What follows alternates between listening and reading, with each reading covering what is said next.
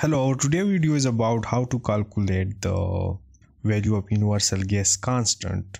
Well, we can calculate the value of universal gas constant using STP values. So what are STP values? STP values are known as standard temperature and pressure. And this STP refers to a set of reference conditions used in chemistry and physics to make comparison between different gases. These values are standardized to provide consistency in experiments and calculations. The STP value for temperature is 0 degrees centigrade, while in Kelvin it is equal to 273.15 Kelvin.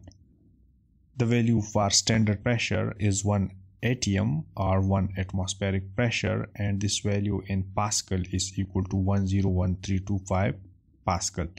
The molar volume in STP is equal to 22.414 liter, and if we convert this to meter cube, then we will have to multiply it with 0.001 meter cube, because 1 liter is equal to 0.001 meter cube. So multiplying this, we will get 0.022414 meter cube in SI unit. So this is a set of STP values. Using these values, we can calculate the value of universal gas constant. We know that ideal gas equation is PV is equal to nRT. Solving this equation for the value of universal gas constant R, we will get R is equal to PV divided by NT.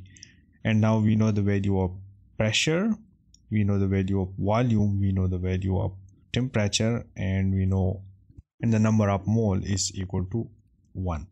Substituting the STP values in this equation and solving, we will get the value of universal gas constant R is equal to 8.314 joules per mole Kelvin.